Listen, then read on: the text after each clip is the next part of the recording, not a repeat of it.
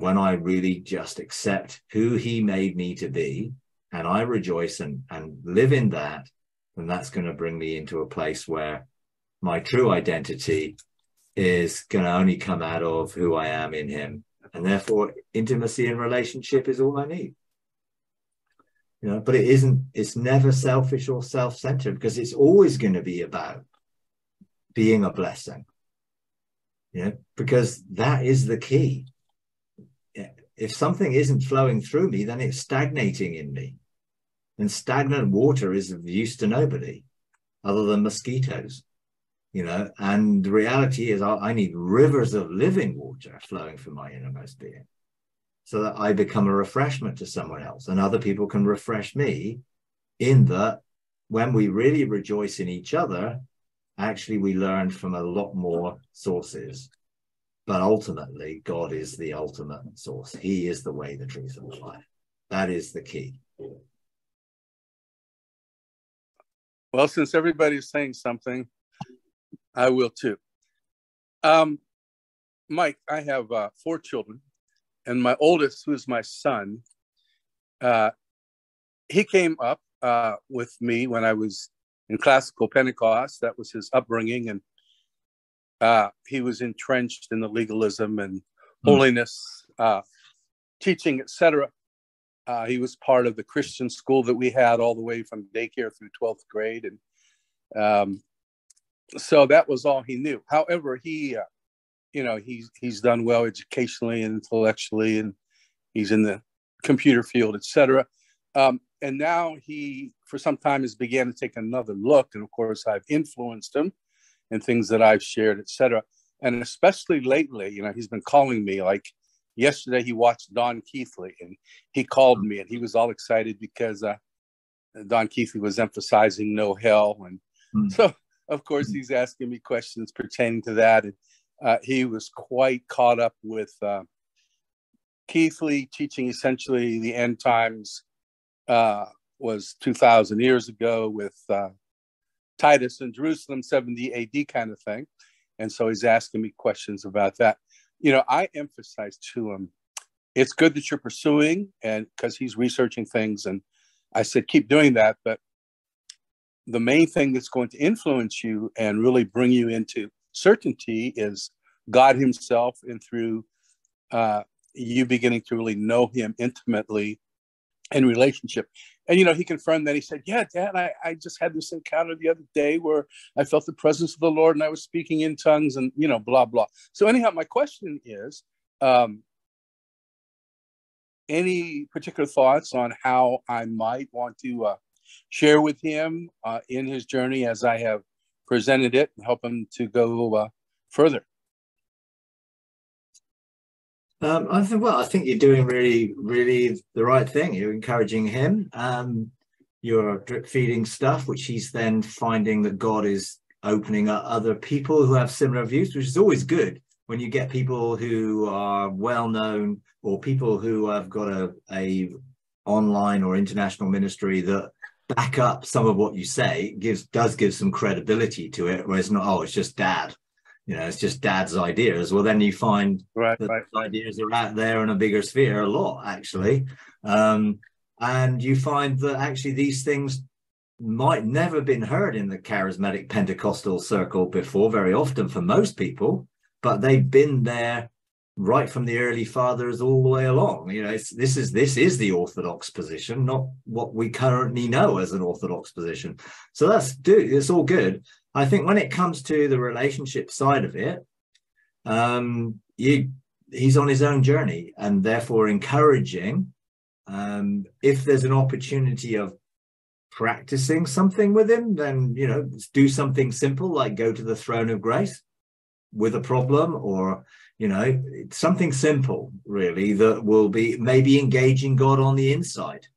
Where is God? Because a lot of people have never thought about any of the realities of that. Well, yeah, God is in me, the Holy Spirit's in me, but where? And how do we relate to that? And how do you engage that in any real sense, rather than, well, it's there. I know the Holy Spirit's in me, but where? And how does that work with my spirit and my soul? And how does that bring? So sort of opening up some other things, like, You know, Psalm 23, lying down in green pastures. Well, the garden of your heart, because there's a scripture that says the heart is like a well-watered garden. So you can sort of point towards both the inner relationship and developing that personal intimacy within, but also then you can say, but also we have access to be seated with God in heavenly places. Where Christ is, we can be seated there, which means a position of identity and authority, you know, but also intimacy, where we are with the Father. As Jesus is with the Father, so are we. So there's that two aspects, I think, that you can begin to help someone engage if they're on a journey, which obviously your son is, because he's obviously discovering things and realizing things. There aren't still too many people out there who've put all of them together into one consistent whole. So, you know, Don Quixote has done the know-how and the eschatology, but probably hasn't quite necessarily done the intimacy and the heavenly encounter type stuff. Maybe, or maybe he's just not sharing that as yet. Maybe, who knows? But I imagine he's on that journey, and the Father will be trying to open that door up for him, because that's when it becomes beyond just a theological belief system to a relational belief system that reveals the true nature of God. And ultimately, I know he is very much into love and the reality of God's nature being love. Well, I doubt whether that's just an idea. I think that's probably his experience, and God's got him on his own personal journey of experience. But also start with love. You know, God is love. How does he experience God as love? What does that mean? The unconditional nature of love, which again will deal with some of the, you know, religious obligations and duties attached to some of the previous things that he's been involved in. So unconditional love, and therefore unconditional love bringing a revelation of God that shows how good he is and how kind he is and how tolerant and patient and how wonderful he is. And, you know, then help him experience unconditional love, you know, with this very simple things. Close your eyes and be still and know God. Be still and know love, and let love touch him. You know, those little things, I think, which are very helpful in little breakthroughs, which then can be a testimony that goes further and further into the fullness of God revealing himself and him knowing who he is in God, free from any of the religious stuff, which, you know, we've all been in. So, yeah. Thank you very much. It's little things, really. You know, you want someone always wanting more rather than feeling stuffed. You know, with a meal, when you're feeling so stuffed that it's uncomfortable after the meal, and it's tempting to give someone too much. Only give them enough to want them wanting more, rather than, hey, this might be my last opportunity or best opportunity, I'm going to give you the whole load, you know, and they're like, it's too much, you know, just bit by bit, you know. That's very wise. Appreciate that. Okay. All right. Mike, I have a question. I've been hearing about the joy economy, and I was wanting your thoughts on it. Is it the restoration economy that is being spoken of? I guess it depends on who's saying it and what are they saying and what are they meaning. Joy economy, it seems that indicates to me that how heaven functions is on joy rather than on duty or obligation, and also not on money as we know it. So joy and having joy in something is worth more than what we see as the normal economy, which is making profit. So enjoying your job is a better thing than working to live. So there's all sorts of different connotations with that phrase. Purely in an economic sense, if you're serving someone in what you're doing, whether it's in a job for someone else or a business you own, and you're providing services or delivering services or providing products, what's the attitude in providing the products? I want someone to be happy of receiving this. I want someone to be blessed. So my motive is different. So the joy economy has a different motive when it comes to finances. If you take it in a broader context, God wants us to be living in an attitude of thanksgiving and gratitude, which is joyful. Rejoice always. And again, I say rejoice. Well, you can't rejoice if you're miserable, focusing what you don't have. So you rejoice over what you do have. So that can be thankful for what God has done, what Jesus did, our experiences, our testimony. So we're focusing on the positive, which will open up even more in the future rather than on the negative. So the joy economy also would not be based on warfare. There's no joy in war. So we don't want to be at war with anything or anybody. So again, that will be a restorational view of things. I'm not going to fight against something. I'm going to restore, whether that be relationship or a being. I'm going to restore rather than fight against in that way. So there's all sorts of different ways of looking at that way of thinking, but joy being the predominant factor in it, in everything. So whichever way you look at it, whether you look at it financially, whether you look at it as just this is how something functions and works, joy is the thing which is based in that. Now, I would say love, joy, and peace are the three things that really work together to cement all that. And then with that will come grace and mercy. Because the joy economy is living in limitless grace and triumphant mercy and unconditional love. So you have different aspects to it that sort of broaden what joy really is. If I don't know I'm unconditionally loved, it's very difficult to be fully joyful, because there's always going to be something which is a condition I have to fulfill, and I might not fulfill it. Therefore, it's difficult to be fully joyful. So unconditional love really is what leads into joy, and then peace. When you're joyful, it comes really when you're in that place of rest, when you're not striving, when you're not struggling, when you're not seeking to do this, and this, which is that place of rest where you're living in everything that God has done and all who he is towards us, so that then that can begin to manifest in the way we live in this world. And the way we're able to live in the midst of difficult situations and rejoicing and praising and have an attitude of thanksgiving, not just when things on the surface are wonderful, but actually in the midst of difficulties as well. For individuals, all the world. So many people look at the world and they get despair.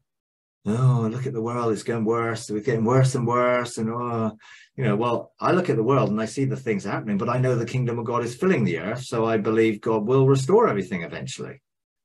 So I'm not focused on how it is now, but I'm focused on with the intention of how it will be when it's restored and when the kingdom is really functioning on earth as it is in heaven.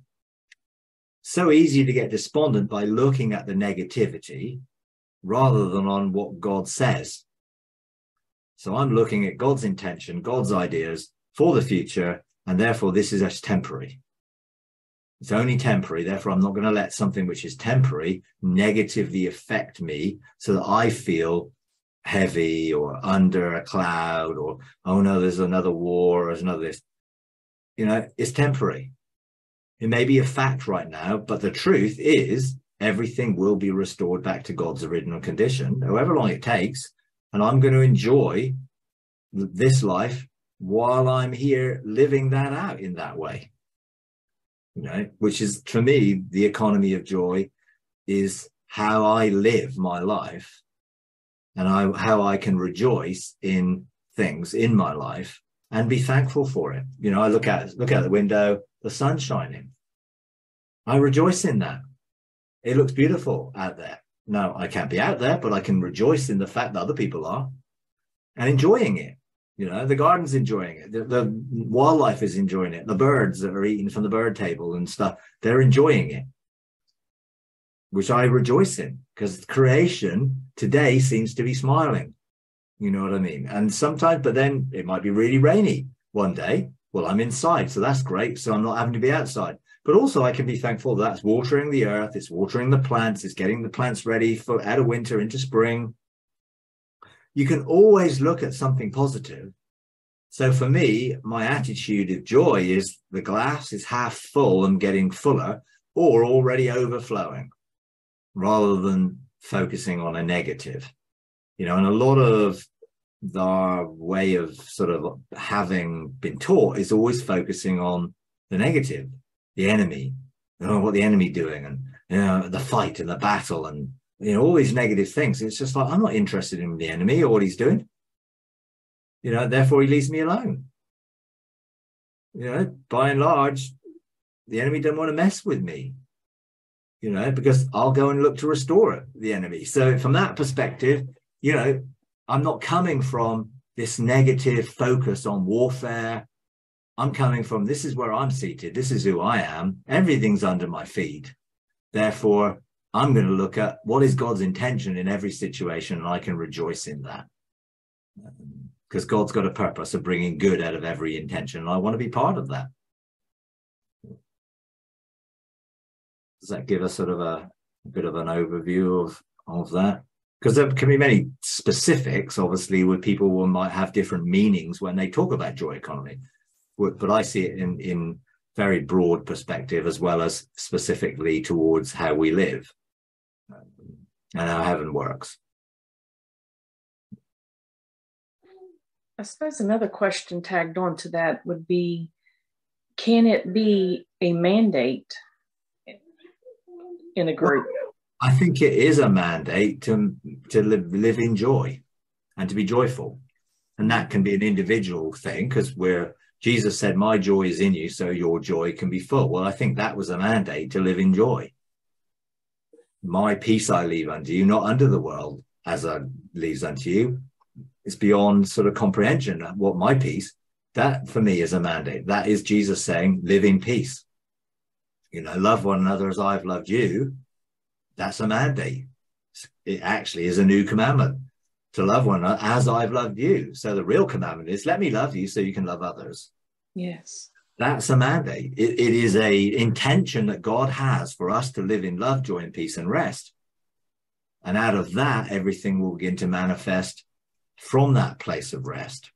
So definitely a group could have a mandate for administrating the joy economy, therefore bringing that joy economy in their own lives, but also looking to how that would impact the world in a way if they discovered real joy. Well, I know the medical profession are really emphasizing the effect of thanksgiving and joy on the physical body and the mind, the emotions, bringing us into a sense of wholeness and even turbocharging our immune system, which is enhanced when we live in that state of thanksgiving.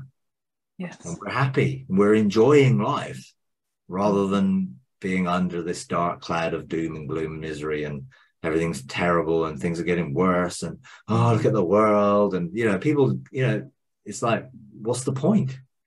Yeah, the world is as it is, but doesn't mean it has to stay that way, and I don't have to be affected by the world. That's right. So I think the world does need to awaken, and the church needs to awaken big time to joy, because I don't think by and large is that joyful a place when it starts focusing on all the negatives, you know. Right. Thank you, Mike. That was very helpful. Okay. Hey, Mike. Yeah. Hiya. Many, or some of you may know, I have a almost 40-year-old, severely intellectually, developmentally delayed, that's the title, son, not incontinent, nonverbal, autistic, et cetera, et cetera. And from very beginning, even, I mean, to the point where I felt the light spark when I conceived him. I mean, felt it like, whoa. And to the, you know, when I was pregnant, I had a very supernatural experience, saying God would like to pass. God saved him when he saved us both. One time when he ran into the water and was drowning and I could barely swim, I saw the, you know, angels keep lifting him up, and I went and got him and got us, you know, saved us.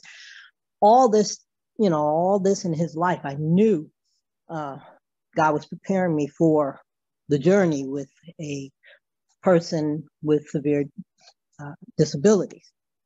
And I never even really, cried or lamented about it for decades. And when I did, I'm like, God, he's my only son. And, the father said, I know how you feel, talking about Jesus. And I said, well, all righty then. Wipe my tears and haven't cried about it again. Then God came and said he was a catalyst for change. Talking to me from my chemistry background. He's a catalyst for change. And one time the light went on in me and I'm like, wait a minute, a catalyst is one that, creates a change or speeds up a change in a chemical reaction, but isn't changing itself. So I started crying out like, no, you got to change it. You got to improve it. And, the Lord always told me that it's okay to wrestle with me, but wrestle for more, not less. Well, it is really interesting to see how God is changing the industry of care in this country for this, the mental or for the disabled, for those with disabilities, because it is an industry that's filled with greed. They do this for greed. They cut corners with diet, everything. And he's shining light on these things, and he is bringing change. And I'm watching him bring change about in my son. Little cognitive abilities at 40, almost 40, little improvements in his cognitive abilities. And it's just blowing my mind. And I'm continuing to wrestle. So I just wanted to say, it's okay to wrestle with God. But when you do, wrestle for more and not less. I just have to say that. Yeah, absolutely. I mean, I think in all these situations, it's always process and something's always happening. God is always good. He's always wanting to bring good out of something. We cooperate with him. And sometimes when we're seeing a situation, it's okay to go to God and want that situation to change. And we can work at that situation with him and we can contend with him. But ultimately, we trust him. We trust him that what he is doing and wants to do is always going to work out the best, ultimately. And sometimes along the way, we have to sort of focus our attention and engage God around the things we want to see change. Because ultimately, God doesn't want us to be passive in any situation. He does want us to be active. And therefore, sharing our heart and our desires and what we want to see happen is part of that being real with God and being open and honest with God and not having to pretend everything's fine when it isn't. And when we want to see the change, obviously there's a difference then you start to make accusations against God. Wrestling with him is basically saying, this is my heart's desire. This is my intention. I'm coming before you to plead my case. I'm coming before you to share my heart with you because I know you're good. And then resting in his goodness and trusting in the way he does it. So I think it's no problem wrestling, but we can't force God to do something our way. We wrestle with him for God to do it his way, and we engage with him for his intention to be released into whatever the situation is. And this situation with your son, it's been a long journey and you've seen different things at different times, and you're not going to give up, obviously. He actually told me that Jesse agreed to his calling in the was. And he actually laughed and said, and so did you. Yeah. It just made me laugh. I'm like, okay.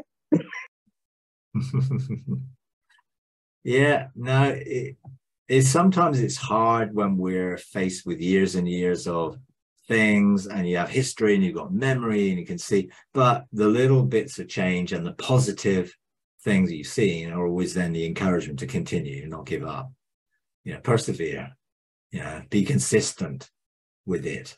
But ultimately we're relying on the grace and mercy of God and God's goodness and God's love in it all, both for you and your son and your family and everyone else. And as you say, God doesn't mind when we remind him of his promises or the things he said. He likes to be reminded because he said it in the first place.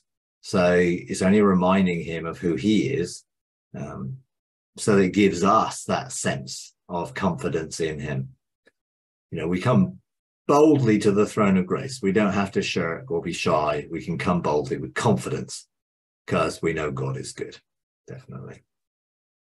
And he collects our tears. Yeah, he does. Yeah, he does. Indeed. I've been on the journey with Father for a while here in coming into my identity in Christ.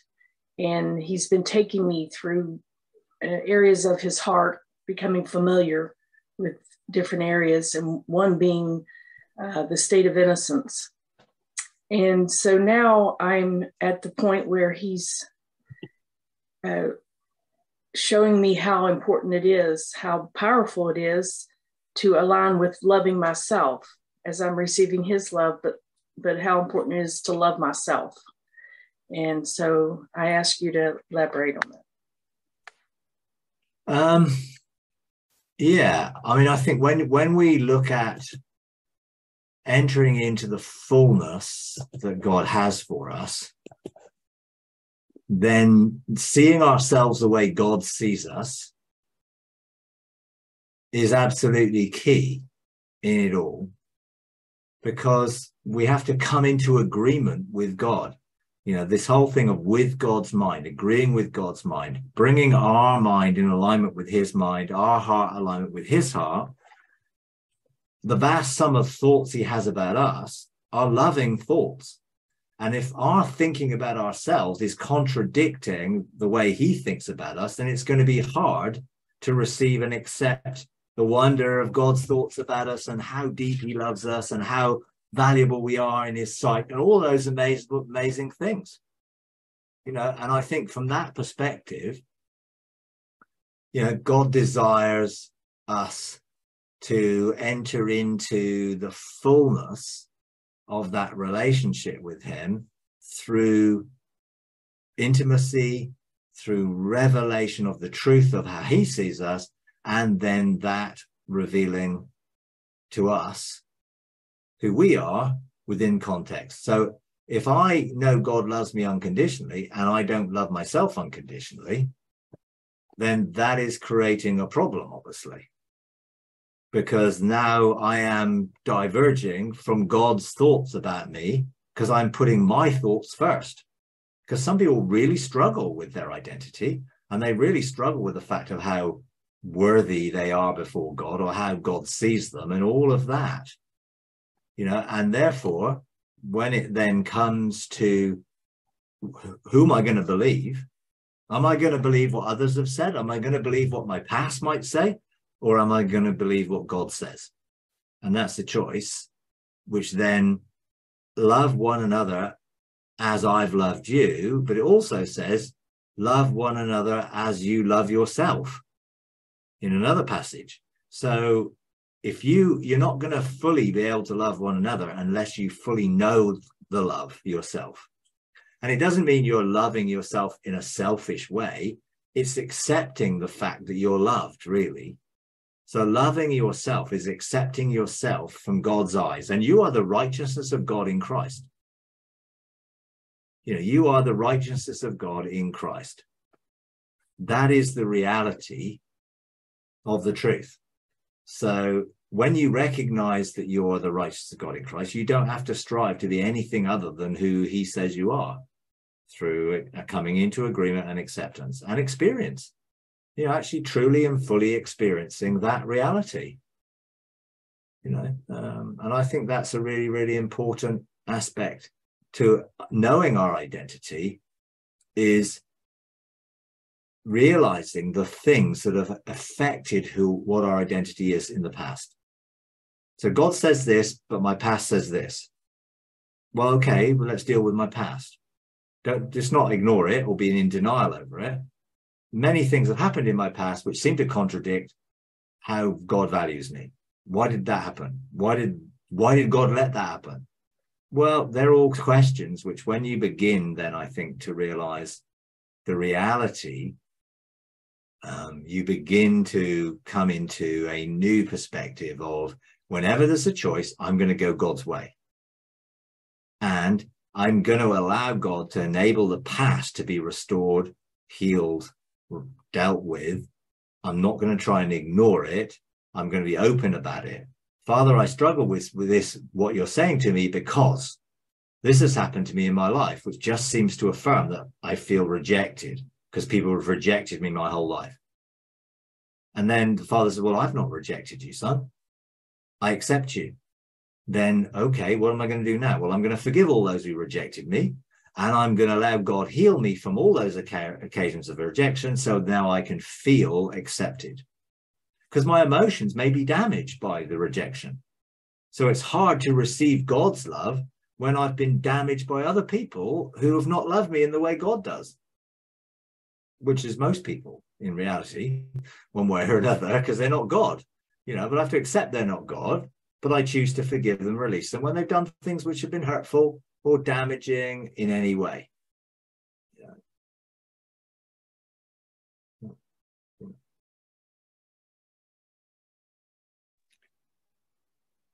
If I might add to that,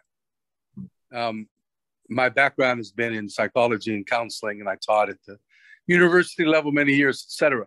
So at times I would share about, psychology emphasizes self-esteem. And of course, they take that into a humanistic, non-biblical perspective. But I would utilize the psychological and put it into a biblical perspective, not necessarily saying the Bible said and Jesus said, because sometimes or many times I was teaching for secular universities and I could get booted if I would start talking that way. But my thinking has always been predominantly not self-esteem, but God esteem. And in light of the fact that I know that God esteems me and always has very, very highly, and has always seen, as I see it, all mankind in his image and in his likeness, that we were chosen in him that way before the foundation of the world. And from Adam's fall to all of our falls and failures, that never changes. And the more that I am convinced of that, instead of reacting emotionally based on other people's thoughts about me, or my biggest challenge is my own personal failures where I still fall short, and thus I can temporarily become down, discouraged, et cetera, et cetera. But God more and more has taught me that that still never changes for one iota the fact of who I am in him. And the quicker I simply become, metanoia, as Mike was just saying, going back to his mind as to who I am and believing the same and acting out of that, the just shall live by his faith. And as he thinketh in his heart, so is he. So as I think those thoughts that God thinks, then the joy of the Lord, the love of God, the peace of God, etc., has to be the fruit of my experiential realm. And that's what I found it to be. And I could go on and on, but I'll stop. No, absolutely. I totally agree. If I am trying to create self-esteem, then it is going to be what I do, and primarily through my own works and through my own actions and through my own successes. But then if that's where it's coming from, when I fail, then what does that mean? But with God, when it's coming independently and unconditionally, if I don't match up to something, ultimately, it's not going to affect me in that negative way, and I think that's the key. It must come from God. That's where the truth is. That's the way, the truth, and the life. That's where love is. He is love. Ultimately that's the key. It may not always be easy to accept that, but the more and more we get to know God, the easier it is to accept it, because we realize that he is better and than I could have ever imagined or thought.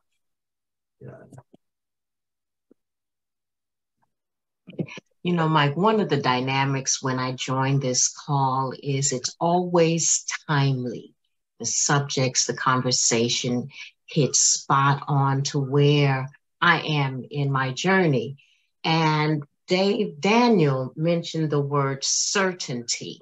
And as the conversation went along and the communication that was coming forth, it kind of settled my soul. And in this last piece of the conversation about loving yourself, and what I wrote down in my notes is to have a quick rebound from the emotional, mental attacks that come, to be quick to remember who I am and who and what God says that I am. And so I just want to say thank you. I have a heart of gratitude always, and do appreciate. I may not say much very often, but I'm listening and receiving tremendously from the conversations and the dynamics of this group. So thank you. Awesome, you're welcome. And and it's great that people can share their own experiences and testimonies and things which sort of validate that in different people in different ways, because we're all different. We all have different pasts, but the one thing which is consistent in all of us is God. And God doesn't change, and God's character and nature and essence is always the same. And it's us who are renewed and have our minds and our hearts healed by our relationship and through that relationship, because God is good. He's always good, and he wants us to know his goodness. Yeah, brilliant. Okay, anybody else? I just want to say, it is mind-boggling to me how the emotion of gratitude released to God brings this level of his presence that's just releases sobbing tears in me. I don't know. I just have to say, God, you are absolutely the most amazing everything there is. Yeah, that's all. No, absolutely. I agree. Yeah, God is good. That's the key. God is good all the time, and the more we experience him, the more the reality of that actually becomes real in our lives. It can be theoretical, and all of us are entering into the experience of it more and more, really. Mike, he's good before there was time. He created time. Yeah, definitely.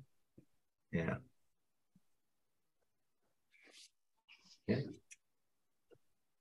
Yeah, it seems to me that gratitude becomes so powerful because if it's pure gratitude, it comes out of an attitude of selflessness.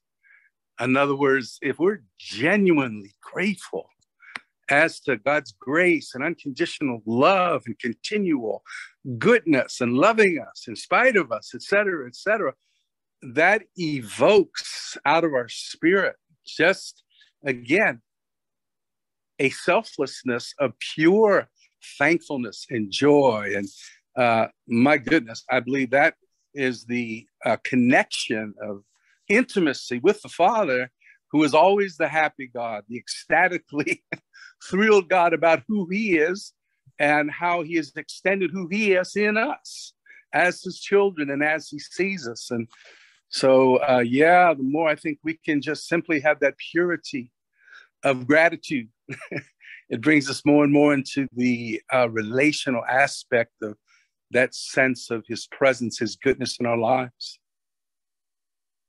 Absolutely. Yeah, definitely. Yeah, no matter what doctrines, controversies, or subjects that there are that are out there, this relationship, this truth, this engagement, this life, this presence, I don't know, but the reality, the truth of him and his love, and that's the bottom line. It truly is the essence of him. It just bypasses all controversies, all uncertainty. It just settles in, and you just have to rest in that. I can't say anything other than what I know, and that is him. Yeah, no, that's great. Yeah, and it's good to hear. It's just good to hear different people's experiences. It's good to share the journey with people. And, I love, these sessions because I'm meeting different people all the time who've got different pasts, different identities, but they're all sons of God. And within it, God's relationship with them is unique and wonderful. And we can celebrate and rejoice in the diversity of all of our lives and all of our journeys, and the fact that then they can relate to other people. I cannot relate to everybody, but others can, and therefore that's why it's so important that we're all sharing our own journeys and our experiences together, which is encouraging. We're encouraging each other in realizing that God is at work in all of us in different ways, and that gives hope for everybody. Mike, sitting at his feet to learn amongst the multitude, every tribe, tongue, every age group, from every age, a multitude. The thing that really stood out to me was that among this entire multitude of people sitting at his feet to learn, he still saw me.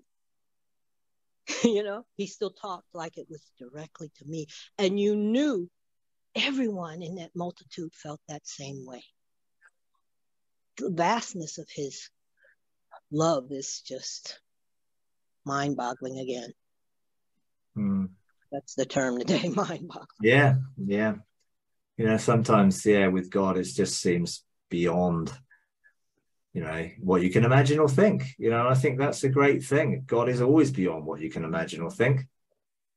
And I think for me, that's why it's exciting, why I find every day there's something more to learn. Every day there's something more to experience, and every day is a good day, because God is so good. And when I look at the limitations of what I could ask or think to how good then God wants it to be. And I can ask for lots of things and I can think quite big, but I'm never, ever going to go to exceed the capacity of who God is. And it's wonderful to know that God is going to go beyond my limitations about myself or my life, and then I think of, what's happened in my life. And I look back and I think, okay, I never saw that coming, and I think, I would have never thought I would have been able to do what I've done, or, because it wasn't on my agenda. It's not like I had a pattern for my life set out that I knew exactly how things were going to work. It was just one step at a time, following the journey of, getting to know God better, hearing from him, and then actually believing some of the things that he's actually shown me, and a lot of the time not even knowing how even to think like that. I would have never imagined I'm doing what I'm doing now. When I was working in a hospital, I would have never imagined when I was working in a hospital lab the fact that I would have planted a few churches and have done that, and then and when I was doing that, I would have never imagined, being able to connect with people all over the world and teach people and help people and encourage people, but God knew all that. And he led me step by step on the journey, and realizing that when I think of my limitations, he's looking beyond. When I think, how do I do that? He knows that I can do it if I'm just willing to keep walking the journey out. And even when things seemingly are not perfect, when things go wrong or things are not what you intend, then knowing God is good and he wants to bring something better out of it. And even that is beyond. My present situation is beyond what I would have imagined, because God is so much better and bigger and has greater expectations than I do. So if I'd asked for what I would have thought would have made me happy, I would have asked for less than what I've got in my life. you know. So from that perspective, God is just so good, and the journey is one of continued blessings. Some of them unexpected, some of them beyond what you can imagine or think, because he is able to do exceeding abundantly beyond what we can ask or think, you know. And so that for me fills my future with optimism that, you know, no matter what, God is bigger and able to deal with whatever the future holds. And I know God's goodness and grace and mercy, you know, are limitless and overcoming, and his love is unconditional. And for me, that makes everything, you know, just more than I can imagine or think. Yeah. Yeah.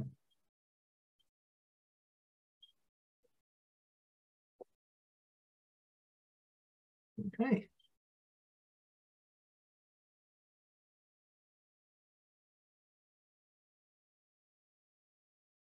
Which I think for me, you know, the whole beyond, you know, when God told me beyond, I didn't know what he meant. I had no idea what he meant. I sort of could have rationally tried to think, well, beyond, you know, well, it's always beyond with God. It's beyond my wildest dreams. It's beyond my imagination. It's beyond my experience. It's beyond anywhere I've been before. And God himself is beyond what I can imagine or think or, you know, reason or try and understand. Everything is always beyond what I would put a limitation on it. There's always beyond. I think, well, where else could it possibly lead? There's always a beyond.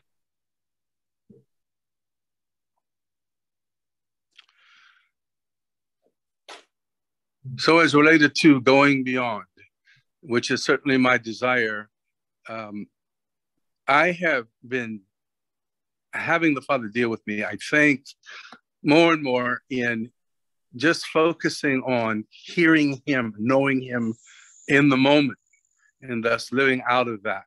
You know, for many years, religiously, so to speak, I have followed you more than anybody else. I follow Justin quite a bit. I follow this person, that person.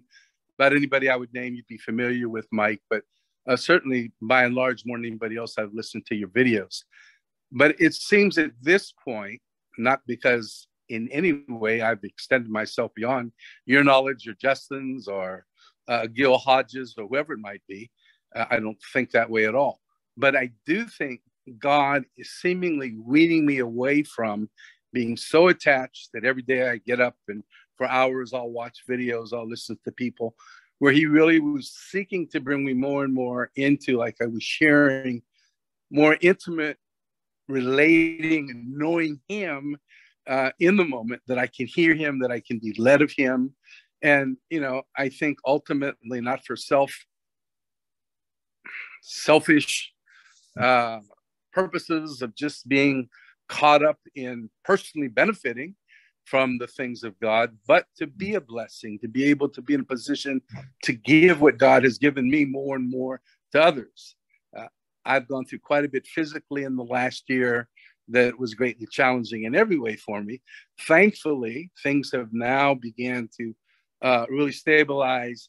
I was not able, you know, for years, I was living in Florida like a king, playing golf literally every day and everything else. Well, circumstances changed, and part of it was my health, as I shared.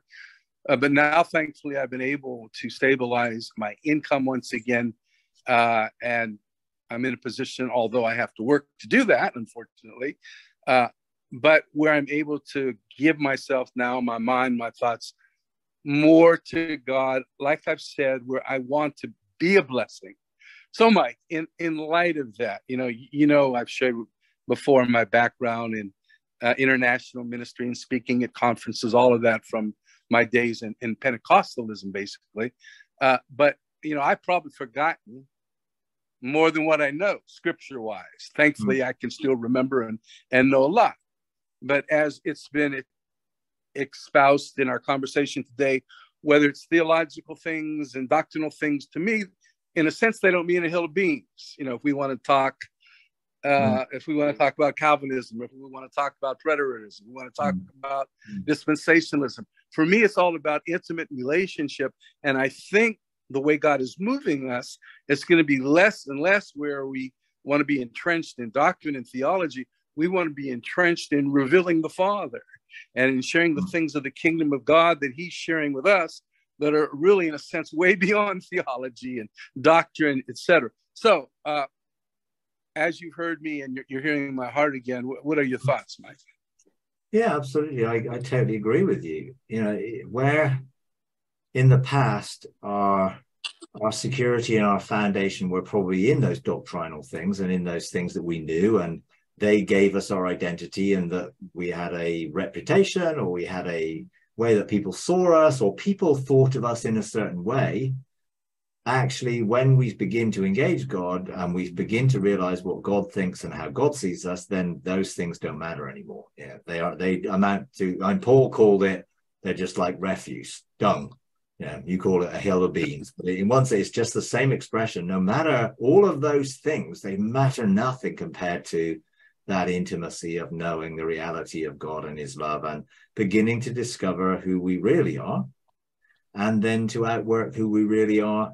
And yeah, it's great to have people who point the way or can encourage that there's more, and encourage us to carry on and share testimony of, I guess, forerunners who've said, hey, there's stuff over here, or explorers who say, hey, there's a whole nation over here, or a whole different realm over here to explore, which is great. But then you become that to somebody else.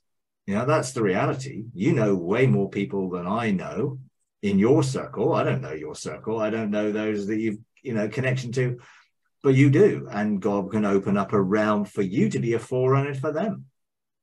And then your experiences become actually for them an encouragement and an inspiration, which is why it does come down. I become a blessing. I've been blessed, and I've been blessed by people. I've been blessed by people encouraging me and sharing and whatever. And to be a blessing to others, ultimately, is what it's about. But you have to be blessed to be a blessing. And I think God wants us to be blessed in all its fullness of what that means, to be empowered to succeed and prosper in who I am, ultimately, so that who I am can be a blessing to someone else. And I only have to be me. You only have to be you. You don't have to try and be me. And I think that's where it takes the comparisons out of. You can look at me and you can see some of the things that I've taught, and that can be a source of encouragement, but you don't have to be me. You could never be me, because you're not me, and for some, they try and aspire to be like someone else when God just wants you to be you, and I think for me, that's when those who have discovered their identity are not pointing people to themselves, they're pointing people back to the source in their life, which is God, who then can help you become the best you could be. And then that will be a blessing to somebody else. I can't bless someone else if I try to be like Justin, because Justin is not me. I'm not Justin. I love Justin. I love who he is. And I love the reality of who he is, because he adds something of a flavor to the bigger picture than I could never do, because I'm not like that. But I can be me. And for some, I will help encourage some people who need something slightly different, but then people can learn from both of us, because I don't have to compare myself to him or be like him. He doesn't have to be like me, obviously. Then I can be content in him and rejoice in that some people are different, and I rejoice in their differences, because it means I don't have to be that way. It's like trying to be like someone else is hard work. It really is. And God wants us not to be working hard. He wants us to be at rest. And truly being at rest is being in the reality of who I am in that relationship with God. And therefore rejoicing in it, enjoying it, going back to that joy economy we started with, in the sense of this is a life to be enjoyed. And I'm never going to enjoy it if I'm trying to be someone else in it. And when I really just accept who he made me to be, and I rejoice and live in that, then that's going to bring me into a place where my true identity is going to only come out of who I am in him. And therefore, intimacy and relationship is all I need. You know, but it's never selfish or self-centered, because it's always going to be about being a blessing. You know, because that is the key. If something isn't flowing through me, then it's stagnating in me. And stagnant water is of use to nobody other than mosquitoes. You know, and the reality is I need rivers of living water flowing from my innermost being, so that I become a refreshment to someone else, and other people can refresh me, in that when we really rejoice in each other, actually we learn from a lot more sources. But ultimately, God is the ultimate source. He is the way, the truth, and the life. That is the key.